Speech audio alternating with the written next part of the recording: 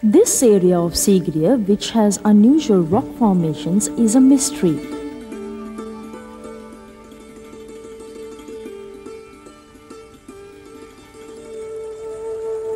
The large rocks that are in the vicinity would have been used as foundations for small assembly halls. The surrounding nature has not been disturbed. The water that runs down the rock has been manipulated to come down as a waterfall.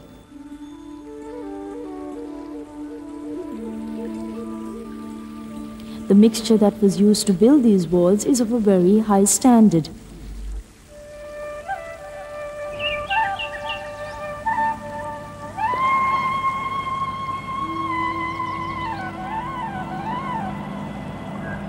This is believed to have been built after King Kashyapa by King Mughal when Sigiriya was established as a monastery. At the end of each rock there is a cave.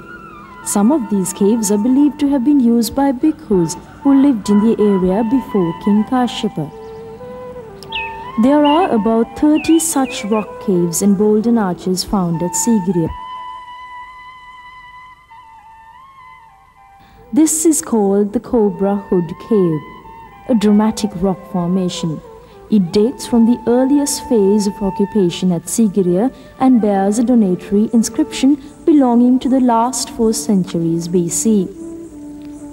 Archaeological findings have revealed that bhikkhus had lived here before and after King Kashyapa. It is believed that these drawings are the most dramatic manifestations of the painter's art of Sigiriya.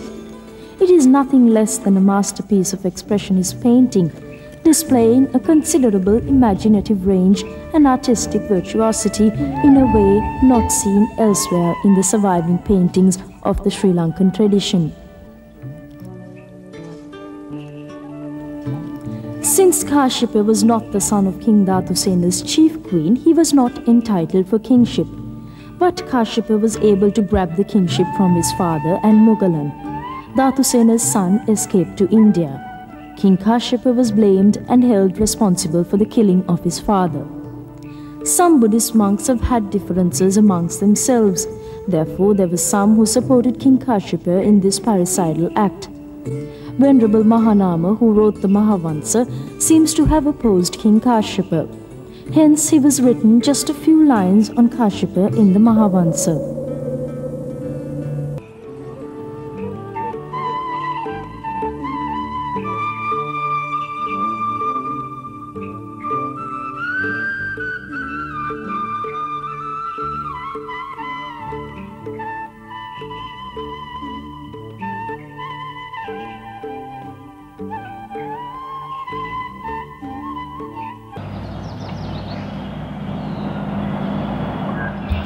This area of Sigiriya requires special attention amongst all other rock gardens in the world.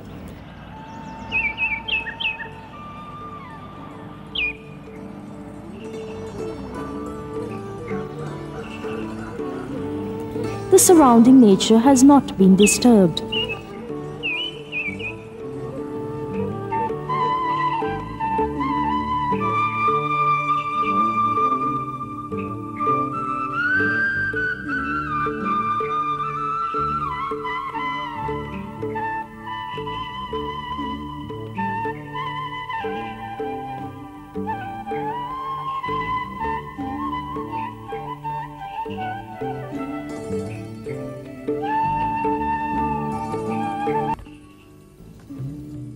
The bhikkhus who lived at Sigiriya before Kashyapa would have migrated to Pidurangala when they realized that the king was turning the rock to a harem.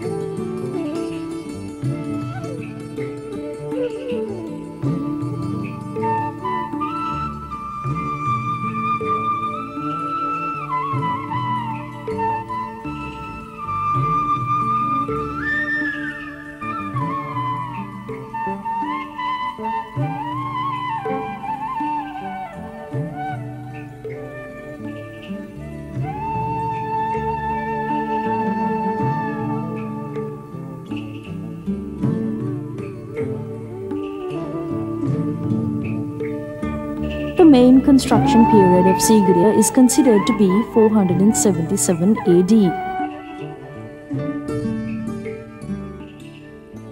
This is the assembly hall. It is believed that the king used to spend his evenings here. It is also believed that the king's coronation had taken place at this spot. There is no evidence to show that this rock had been cut in half, but nature seems to have helped the king in transforming it to suit his purpose. Isn't this a good example to show that if one has the will and the strength to do something, nature too will be of assistance? Kashyapa didn't rule nature. What nature gave him, he used to the fullest.